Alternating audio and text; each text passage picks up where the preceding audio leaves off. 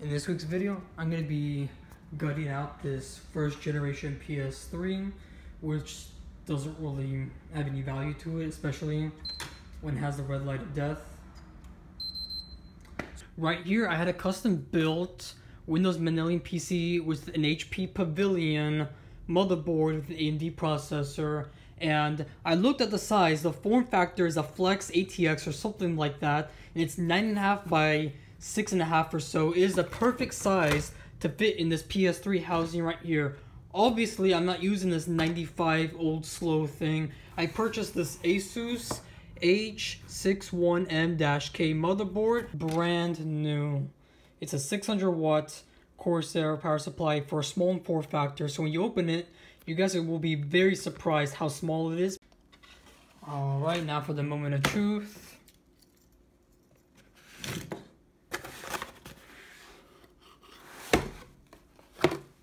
Take this out, the manual and such.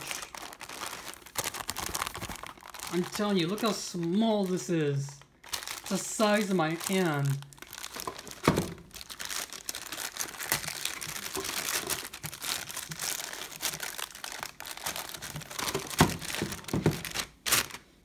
Look at that. We have the Intel i5-3340 quad-core 3.1 GHz CPU. We also have the thermal paste for the CPU. We have the 8 GB total RAM. These are Kingston 4 DDR3 RAM each. They're DIMM RAM as well. And we're about to open the thermal take CPU fan and heatsink. Here is the small form factor fan. I did buy the fan, the RAM, the CPU used. Everything else is new. The motherboard is new. I bought it from Amazon, brand new, but it didn't have the original packaging. I bought the thermal from eBay, brand new. This is also the Arctic Silver thermal paste.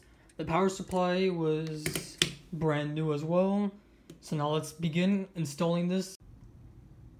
So right now I have the motherboard screwed / grounded into place. Now let's install the power connectors, as well as the power supply, the fan, the CPU, the RAM, and boot it up for a test. Always hold the CPU, the RAM, the PCIe slots like in a very correct position, like this. You never want to touch the contacts, these contacts, because your oily fingers, the human skin, all this stuff could short circuit it. It will just cause a damage, and your motherboard, your CPU will contain more damage and will not work. You will need to replace the parts, so be really careful. And you see these little notches right here on the left and the right? You're going to align that with the notches that on my left, on my right. I don't know, I'm going to point out with the corner of this. There's one notch right here where the shadow is, and then the other notch is right here. You're going to gently place it in there. Gently. You don't want to damage any of the pins on the LGA motherboard. There we go. And now we're going to gently close it. Let me zoom out of that.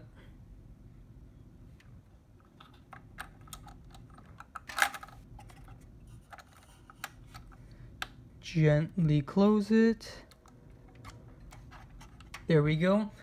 Don't forget to apply the thermal paste. I bought this off Amazon for about $5 to $6. Arctic Silver thermal paste. Just dab a little bit on the CPU, not too much in the center. Like that should be good enough. And now carefully place your CPU heatsink and fan. This is how you should pick up a RAM. Never touch the pins, like I said, as you will damage the conductors and all that stuff in there. You're going to align it with the correct pattern. I'm going to cut the video because I can't do this with one hand. So I had a bit of an issue with one of my RAM sticks. My BIOS code came up, the sound, the speaker. So what I did was I disconnected everything, switched everything from the original chassis to this new chassis, seated everything correctly. Let's see if this works now. Let's turn it on. The fan is spinning, that's a good sign. That's a BIOS code. That one little beep for this specific BIOS, that means it's going good so far. I think the BIOS is what? Yeah, American Trend. Everything's all good. Whew. We have our CPU, which can be read right here. And now what we're gonna do is we're gonna switch everything out to the PlayStation 3, install an operating system on this M.2 SSD, but we're gonna need an adapter. The PS3 housing bottom case, we're gonna rip out the 4 or 5 screws, the little clips, I don't know, these little thingies that hold the screws in place. So it's gonna be 1, 2, 3, 4, 5. I am gonna get that sanded down so I can later fit this piece of metal housing right here that holds the motherboard and grounds the motherboard in place with the chassis. As you guys can see, this specific type of chassis, you could literally just take this out, cut it, and fit it right here and glue it. So we took out the 4 screws, 1, 2, 3, and 4. We're gonna put that off to the side, and now we can clearly pop this out just like that. This is perfect. This is exactly what we need. Now we're gonna put it just like this right here, and we're gonna end up cutting around here, and around here, and a little bit around here. So this is the best layout and setup that I will be doing a couple of minutes from now with the power supply and the motherboard. So the best outcome is that I have every single point of contact from the top portion to the bottom of the portion of the PS3 housing sealed in correctly, so it will be looking like the original PS3. The only modification I will be doing is this portion right here, which is I will stick the the power supply in here. I'm gonna take this cover off for a second. It's gonna go on top of this. Well, I'm gonna be cutting all this out, so it's gonna go right here somewhere. So in order to do that, I'm gonna have to cut where I put the permanent marker spot right here. And right here, I'm gonna cut all this stuff out, fit the power supply in there. It's gonna be sticking around 0.5 centimeters, not too much. And the exhaust hot air is gonna be showing right here, the ventilation. So I am gonna have to cut this right here so that the hot air can escape the power supply, so that no hot air can be trapped inside the computer. So far, this is the progress that I've gotten so far with the case. It's gonna look like this for the most part. Nothing is actually placed permanently in place. I still need to glue or use 3M tape. But here it is, the Flex ATX board bracket. And look at that, the PS3 is pretty much flushed in with the top and the bottom portion. This is gonna look pretty insane. I cannot wait for this.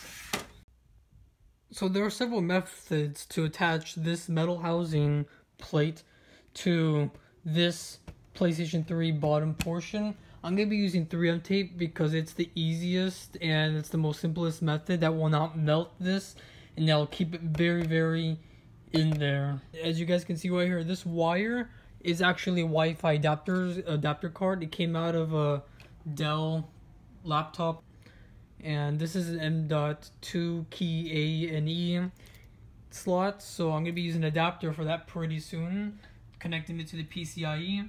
And with the PCIe slots, I am going to be using an extension because when you plug everything back in and you close the case, it will not fit. So I'm going to be using some extensions for that. So when you have a bunch of computer parts and other sorts of electronics and brackets out, as you guys can see, I was able to custom make myself a bracket to hold the power supply in place. So it will be holding it from the back, as you guys can see right here. This is the PCIe slot extensions, which will go to this USB port and the Wi-Fi card, which I will show you in a second, because it will not fit once you close the case, but I will be able to reroute the cable management and these PCIe cards around the computer to make it fit. And I needed this M.2 to SSD conversion because I have this and I just wanted to use it. I want to make this computer as fast as I can. The home button is probably one of the most difficult things I've ever installed on this project right here, because it's at an angle, it's not like straight, so whenever you put the cover back on, the button is going to be slanted. That's going to be the home button for now. I might change it later on so it looks flushed in. I'll show you what I mean in a couple of minutes. But the home button is also another difficult process, because if you bend the soldering points where the wires stick out, you will break the wires, the soldering points, and you'll have a useless home button. So to work around this, I had to mount a computer bracket from my compact Presario desktop. Right here, use 2 screws, holding it in place. You see how these wires are soldered right here? If you bend that, it will snap. So I brought the wires down below. It's not the cleanest look for the PS3, but that's going to be the home button for now. I will change it later on. And we brought the wire up, and because the whatever this is didn't fit through this hole right here, I had to snip it. I'm going to use some vampire shrinking tube to put it back together. Remember how we had to cut the exterior of the case to fit the power supply? Well, now we're going to reuse the same part we cut off right here. You know what this means? It's going to be holding the hard drive and then the SSD 2.5 SATA SSD. So now, let's use the epoxy glue and start gluing this together. So now with the front USB hub port, we're going to modify this random PCIe bracket, this riser, which I found in a pile of bunch of computer parts. I'm going to be putting this bracket under here like that. I'm going to have to drill a hole right here, get a screw in there with a bolt, a nut, and then have this little edge right here, as you guys can see, hold the top portion like that, so it creates pressure so that this PCIe card will not move around. But now we're going to have to drill some holes on the case and get a couple long screws like this, and then put it through the other side, and we're going to have a nut that's going to hold this in place. I am going to have to cover this with some electrical tape so that it doesn't damage the board. So we got the PCIe bracket installed right here. 2 screws. And now we had to sand the holes out from the original PlayStation 3 SD card and USB slots, so we could fit this PCIe card in here, and the brackets, the very tip of it could stick out. See how the USB brackets are sticking out just a bit, kind of hard to see from here, but it's now fixed in place for the most part. And to securely fit it, we're going to drill some holes really carefully through these holes. I'm going to do it from bottom to top, that way I know where I'm drilling. But I had to remove this plastic piece right here that came out. All you gotta do is just pry out carefully, up and, yeah, pretty much up and sideways, and then it comes out like this. And then once we have the 2 holes, as we can see right here, we're gonna begin using these type of screws to screw it in place. I got this at Home Depot for about $1.20. And there we have it, all 4 screws screwed into place, and the USBs are in here. It's not the prettiest, but this is pretty hard to do, customization. And with these screws, I was not able to find a smaller size at Home Depot that would actually fit this perfectly and tightly. So because these screws are not impeding anything and they will not touch anything or short circuit anything, I'm gonna leave it as is. It's not the cleanest work, but what really matters is the final product, to be honest. USBs works. Let me just unplug one just to show you guys. That's it. And then we could push this USB in there. And that's it. Now let's start finishing the rest with this trim. We probably are going to have to customize this to fit these 2 screws right here. So with the Dremel, I used it to drill out the edges of this small plastic chrome trim piece, and I cracked it. As you guys can see, it's kind of hard to see. Let me focus it. There's a small crack. Other than that, it's pretty much flawless, and now we are going to put everything together in the screws. This is pretty much almost finished. Now what we're going to do is get the network card, the wireless one, and 3M tape it right here. That way it's easy to remove it whenever we need it. We don't need to drill holes for that. And that's the same thing with the SSD and the hard drive, which are in here. Some 3M tape is holding it in. Now to get the power button to see through the outside part of the casing, we're gonna get a piece of plastic, paint it black. What I did was I just removed the black portion, like a little dot, as you guys can see right here. And now it's see-through while the rest is black. What I'm gonna do is I put epoxy on it. Here's the mixture, and it is drying right now. If you look at it from the edges, you can see the glue a little bit still wet. When it dries, I'm gonna grab the LED and paste it on where that hole is right there. Well, not a hole, but where the see-through portion is, so that light can pass through.